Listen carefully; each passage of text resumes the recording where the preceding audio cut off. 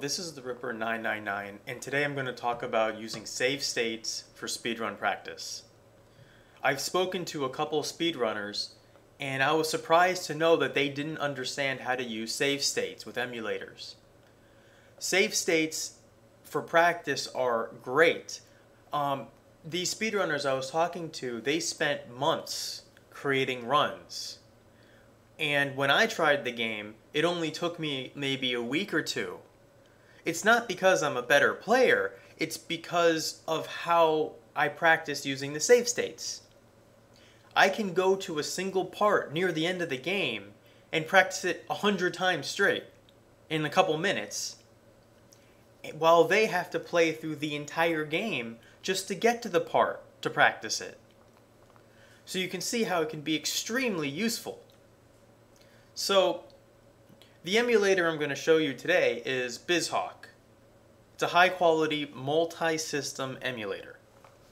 You can find it on their GitHub page, and specifically if you're running Windows, you want to get their binary, Windows binaries. You do need prerequisites, and they have that here. But basically you download it, extract it, and install it, and it should give you everything you need to actually run the emulator. And you can see these links up here, but you know, a Google search should be sufficient. See, this would be the top of the page, BizHawk, and then you just scroll down, and you can see how there's this installing section here. Click on the Windows binaries, and you can install it. And once you get it all set up, and you have the ROM, do not ask me about ROMs, I will delete the comments. You can run it and open it up. See, I have Super Mario Brothers, and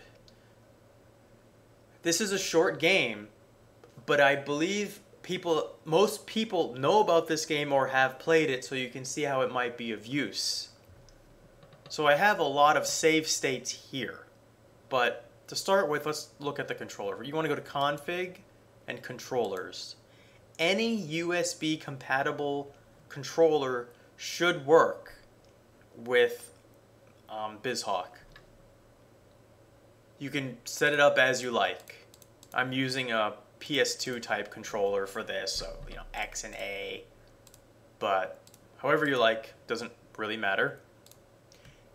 And now let's say you play the game and you have these slots, and I'm just gonna skip around. You can see how I have a lot of different saves in different spots.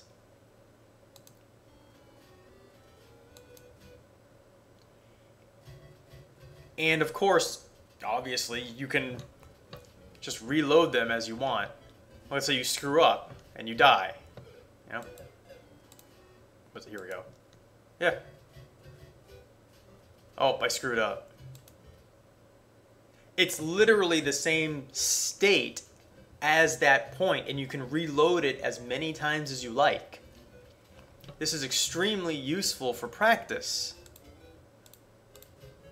Like, there's a couple difficult tricks to do in the Super Mario Brothers speedruns.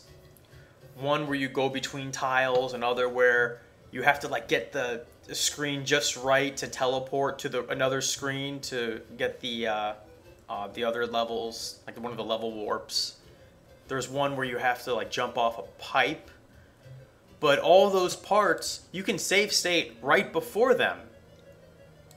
And you can practice them extensively before you actually do the actual run. It's the same thing as though you were a musician practicing a part. You wouldn't play the entire song just to practice a difficult part. What you do is you would practice the difficult part and just keep doing it until you get it. So now I've spoken about that, when you want to make these save states, you know, you just go to File, Save State, and you could save state here. Whereas one where I can just overwrite it. this. I think I accidentally saved over like the intro screen. But so I'm going to start the game. And I want to practice it right here. So you go to File, Save State, 3. That was the state that I want to overwrite.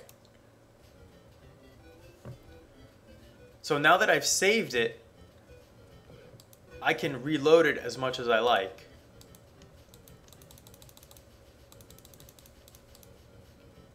And it's always going to be that same state that you saved it as. You can load through the menu here as well, but I like using the shortcuts. Just click on the number and it'll load the state, or you can right click to save. Now I just saved it here at that point. It's a little bit before. Oops, I saved it right there.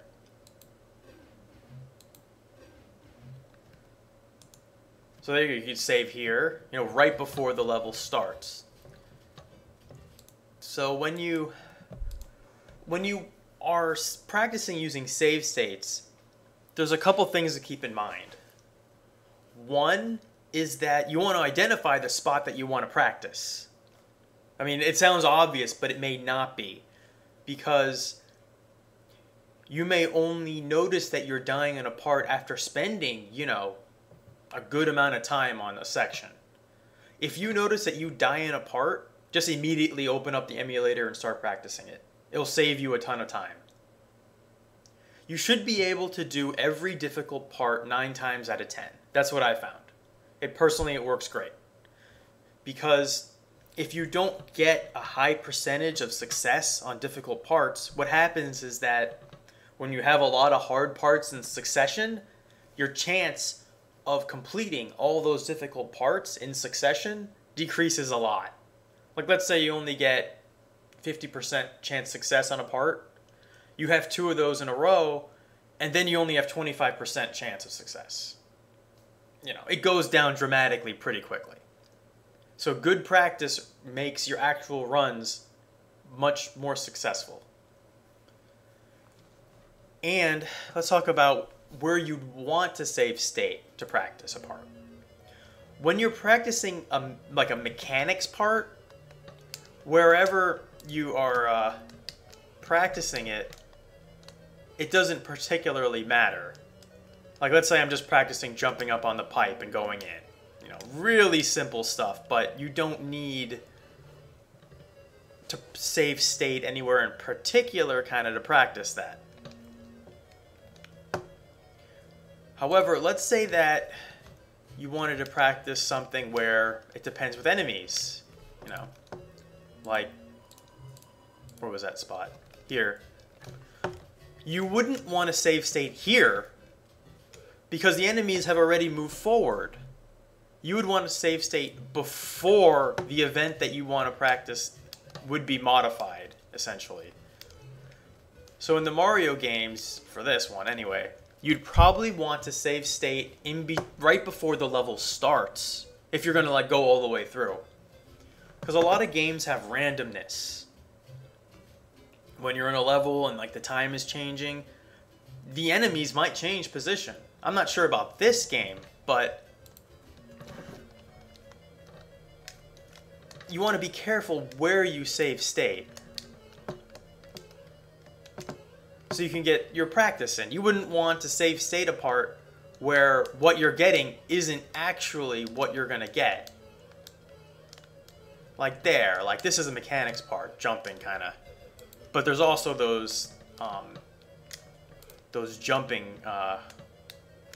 guys. As you can tell, I'm not very good at this game, but you can clearly see the use of the save states and loading. So if you have any other questions or comments, just shoot me them in a YouTube comment, or hit me up on Discord or something of that sort, and we can talk more there. All right, thank you for watching.